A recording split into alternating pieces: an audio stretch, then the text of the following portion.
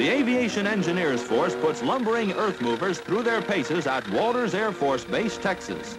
It's part of a demonstration of air base construction techniques.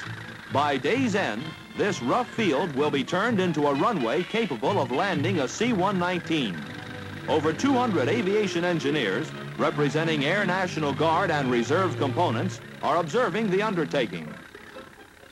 Aviation engineer units are spotted throughout the United States. In case of attack on this country, they would rehabilitate damaged airfields or would build new ones away from devastated areas.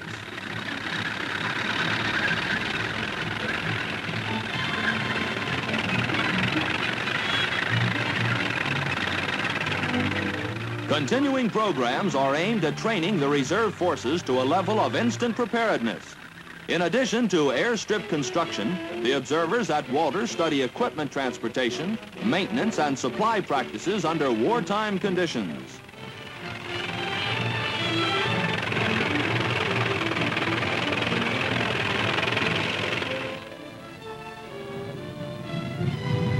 The C-119 lands with a 10-ton load.